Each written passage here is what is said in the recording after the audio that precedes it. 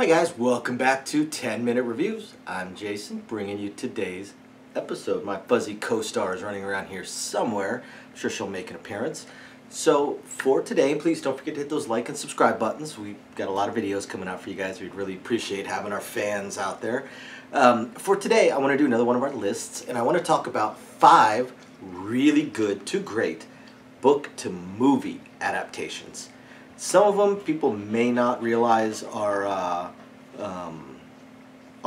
were books because the movies so overshadowed how great the books were. I mean, the books were of course big, but these movies certainly overshadowed. And some are going to be pretty damn obvious. So the first one I want to start out with that's really obvious: Arthur Conan Doyle, Sherlock. Now, there are a ton of adaptations, an absolute ton of adaptations. So the ones I want to use, now my fuzzy co-star is whining down here, the ones I want to use are the Robert Downey Jr. ones. Of course, we've got the Benedict Cumberbatch made-for-TV ones. Those are absolutely fantastic, but much more modern times. Just like most of the movies and TV shows lately dealing with Sherlock are modern times translated, I suppose. While the Robert Downey Jr. ones, they really do try and go back to, I guess you could almost say, Victorian England in a way.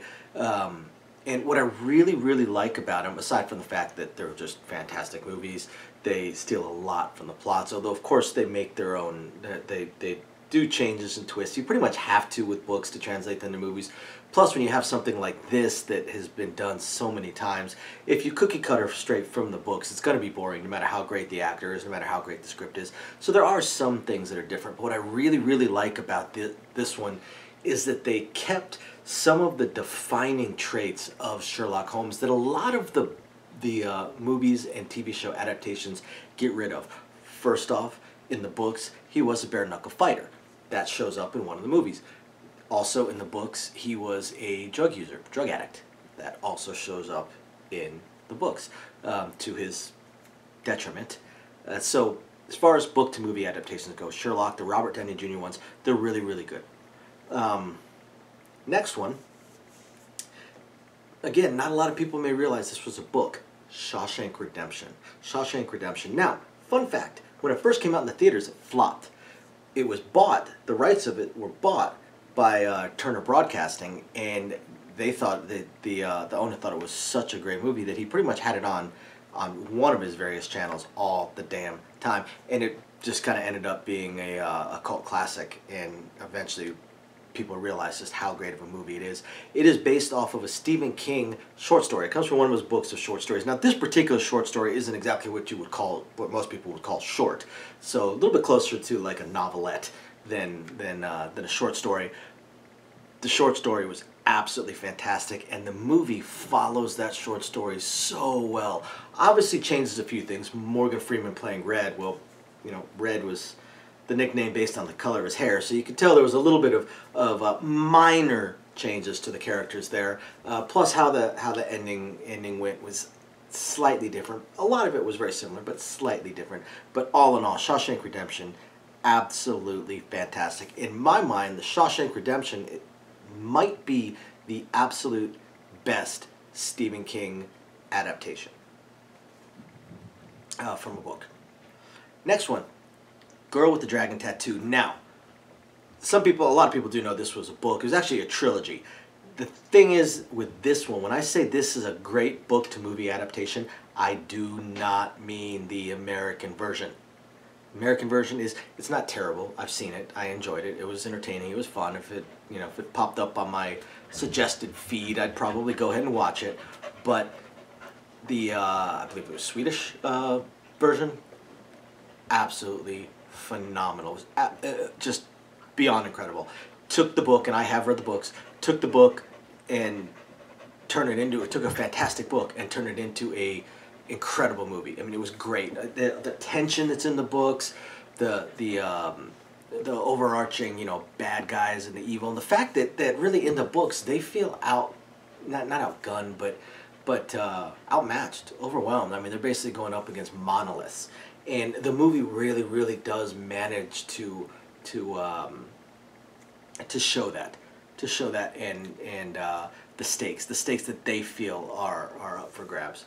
Now, the next one, I would say people my generation and older would realize these were books, or at least the originals, the Bourne movies. And this one I'm lumping in the first three. The first three Bourne movies, the Bourne Identity, Bourne Supremacy, Bourne Ultimatum. I read the original books. Read them a long, long time ago. Now, there have been new ones that have come out since, not the original author, a fantastic author. I want to say it's Eric Van Lustbader that's written the new ones, while the original ones were Robert Ludlum. And I've actually met Lustbader. I've got a bunch of his books signed, but he was no Ludlum. Lustbader writes some incredible stuff. But Bourne was written by Ludlum, and those books were absolutely fantastic. Now, there are a lot of changes from the books to the movies, the Matt Damon movies. For instance, in two of the books, Bourne is much older. You're talking 50s, 60s. I mean, he is much older. But the overall tone of the books, they translated so well into the movies. The cleverness of Bourne, the fact that he is so experienced and so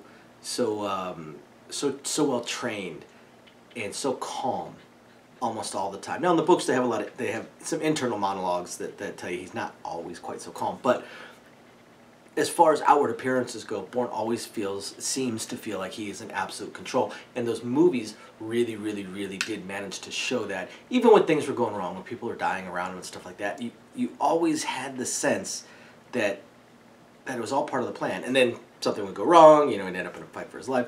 And the books also really managed to give out this sense that Bourne was such a dangerous individual when he was pushed, and the movies also show that how dangerous and capable Jason Bourne really was. Now the last one, this again, most people know this is a book, but this is one that a lot of people really have not read. Forrest Gump. Forrest Gump was originally a book. He did write a sequel, by the way, and the sequel has been optioned for movies, but I doubt it's ever going to be made. And the thing is, from the book to the movie, they changed an enormous amount of stuff, but they kind of kept the underlying, I guess, tone of Forrest Gump from the book to the movie, as far as involvement in history and kind of a witness to history.